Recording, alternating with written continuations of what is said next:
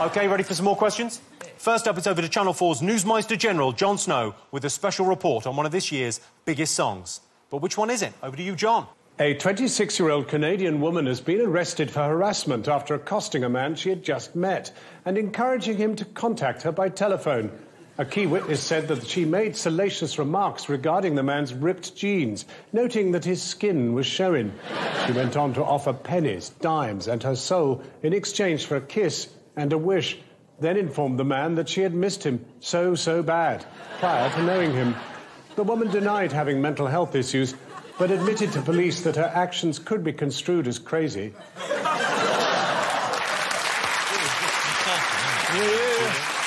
Surely someone has just flicked over to Channel 4 as that came on. That must have been amazing. What's going on? But it's so disconcerting. Hearing him talk about music, it's like having Bruce Forsyth explain Angry Birds to you or something. It just doesn't go together. OK, next question. After seeking counselling from a Jamaican high priest, and who doesn't, what did Snoop Dogg do this year? A Jamaican high priest is just a priest. They're all high.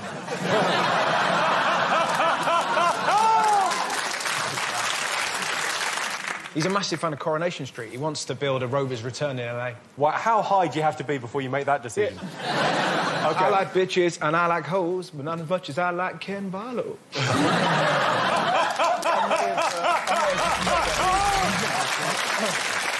OK, so time for another guest question from none other than pop princess Kylie Minogue. Kylie, oh yeah. Hi, Jimmy. This year, fellow songstress Sarah Brightman announced that she was going to be the first singer to do what? OK, so Sarah Brightman announced this year she was going to have an amazing first. What was it going to be? Susan Boyle released her fourth album this year, Standing Ovation, the greatest love songs from the stage. But what ill-judged Twitter hashtag were fans encouraged to use to promote the record? Such a lovely noise when everyone is to it. I remember that. And for our final question, it's over to none other than Cheryl Cole. Hi, everyone. Now, back in January, Beyoncé gave birth, but I was wondering if any of you could tell me what her and Jay-Z named their first baby daughter. OK. Hello. Oh, yeah, there's my man. Thank you so much. Sorry. Thank you. It's a long show, Jimmy, so we ordered some food. Is that OK? What do you mean you ordered food? We ordered food in. How did you order? What do you mean you ordered food? Yeah. Think about your fellow contestants? We ordered some food. No, because you mocked our suits. You actually ordered food in? Yeah. Oh, God. It's a long...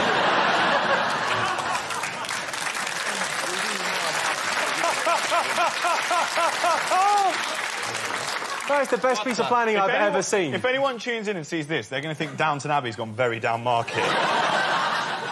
That's really not fair. It looks so good. Yeah, you're not even sharing. Do you know what you need to do?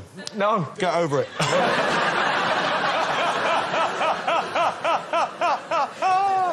Oh, classic Corden. OK, Jon Snow reported on one of the biggest songs of the year. Did anyone work out what it was?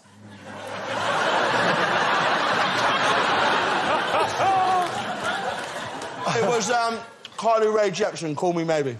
OK, did you, Russell, Jonathan? We got the same. OK, and Richard, Gabby? Call me baby, maybe. Call Me Baby, yeah. And you got... Came into my life, I miss you so bad, so bad, so It's like a couple of fucking lords have rocked up to Pete. It's like... Let's have a listen. Call me baby. Hey, I just met you. And this is crazy. Here's my number. Give me a Call me baby. Oh, you came into my life. I missed you so bad. I missed you so bad. I missed you so bad. Oh, you came into my life. I missed you so bad. You should know that.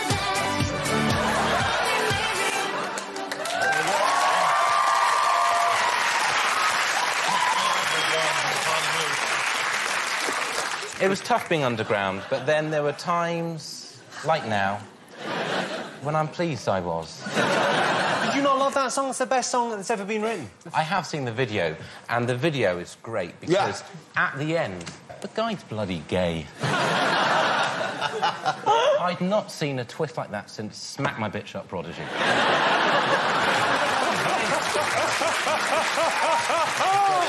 To be fair, though, Yes, if you gave your number out to a girl, pretty girl like that, and then you discovered that she was as annoying as Carly Rae Jepsen, you'd suck a cock to get rid of her. Jack, you don't have to suck cocks to get rid of people. Just say it's not Those are working the out, rules, I need to leave, Break the I'm habit. late. Every time you leave a room, it's like...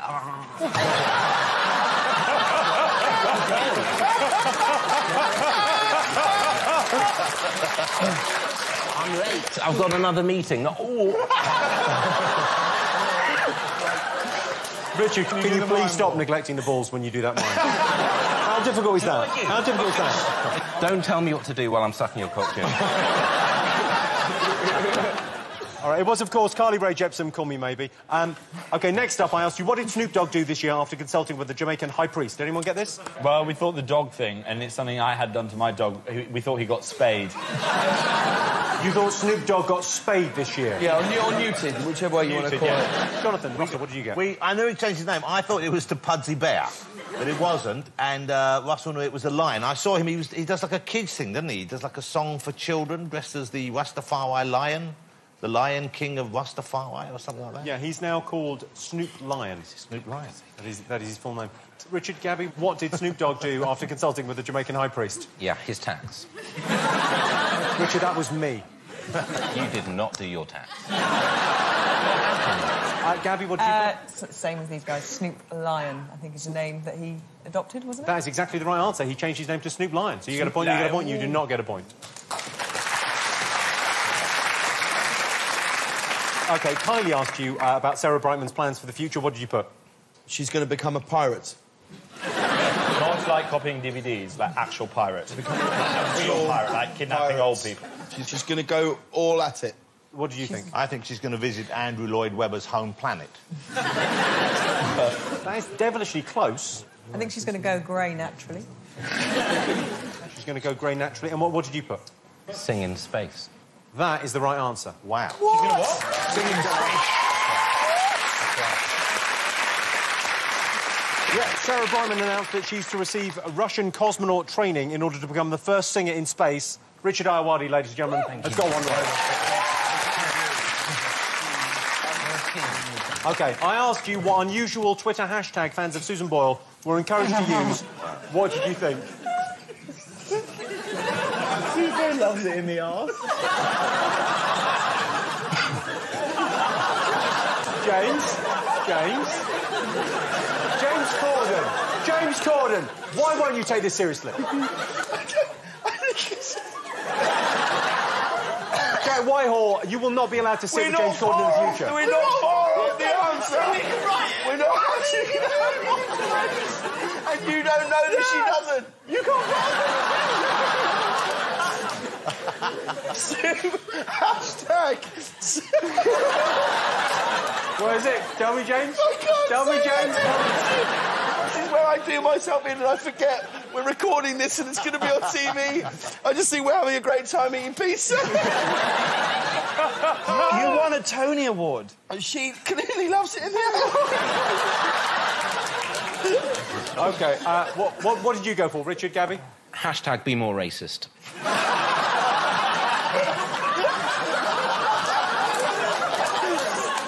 To promote her album, you thought was hashtag... It didn't work. No. Well, no, I said unusual, and that would be... Yeah, it's unusual. Oh, it's certainly unusual. Wrong, I would even say. You've got a bloody album to sell. You do what you can. Gabby, what did you put on your side of the board? Susan album party. So it looks like Sue's anal bomb party. How are you telling me that Sue is having an anal bum party and not enjoying it? Can I just say, it would be great if they are right, though, wouldn't it? Because it was Sue's album party, but if it was Sue's anal bum party and people turned up expecting music and it was just Boyle with a load of lube just going... It could be. But all bums, what bums aren't anal? I mean, there's a redundancy within the hashtag. The redundancy within the hashtag. And that should be the name of your... An anusless bum is not a bum, it's a back. Thank you, Jack. Correct, and there's a fact.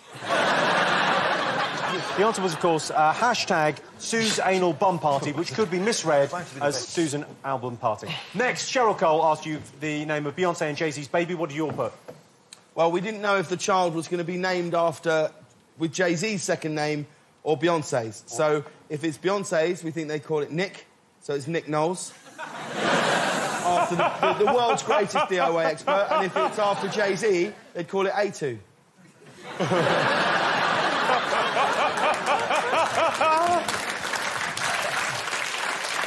OK, what did you go for, Russell Johnson? I know the answer, just because I think it's brilliant. She's called Blue Ivy, and the reason why I love that is because she sounds like a northern prostitute.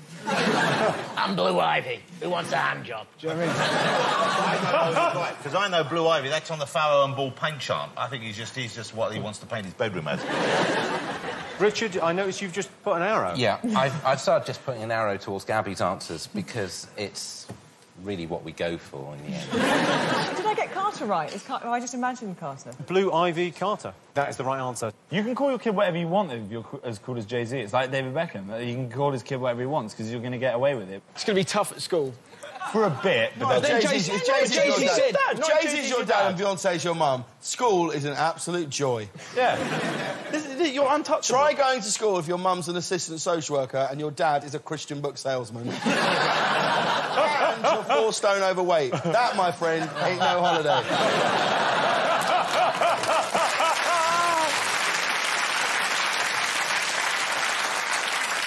OK, time now for another quick bonus round. This time it's about the year's movies. I'm going to show you pictures from 3 of my favourite films this year, all of which have been subtly improved. All I want you to do is name the films. Here we go. So, first one. You look great. That's actually from my audition piece for that film. I didn't get the part, but, you know, down to the final 2. The next one. You look like you're enjoying that. You're pretending you're not, but you're having a good time there, Jimmy. Look at that. I'm having a great time, yeah. We're going to die hard. OK, now the final one. There I am. That's just horrible. Have you all got 3 answers? Yeah. What have you got? Hunger Games, Looper, Magic Mike. Boom. Hunger Games, Super Magic Mike. You got? Hunger Games, Super Magic Mike. Let's have a look at how it should have looked. So I was standing in for Jennifer Lawrence in Hunger Games. That's me as Joseph Gordon-Levitt in Looper. And Channing Tatum in Magic Mike. Points all round. There you go. So let's have a look and see how that's affected the scores. James and Jack have 6 points. Russell and Jonathan have 17 points. Richard and Gabby still in the lead with 22 points. We're going to take a short break, but don't go away.